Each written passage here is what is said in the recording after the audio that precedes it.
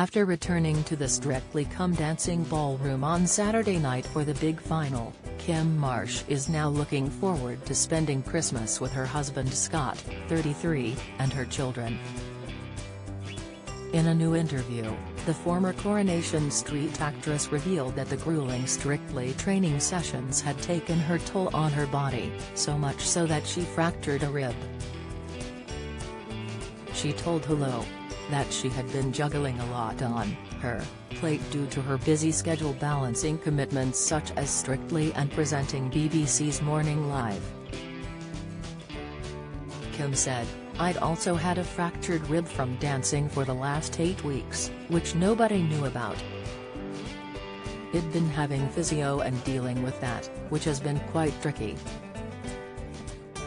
The Hearsay band member also told the publication that she had suffered a panic attack during the show. She explained that the tiredness and stress had set in and I was working a lot away from home, and everything piled on top of me. Nevertheless, she said she was able to pull herself together in time for her live performance.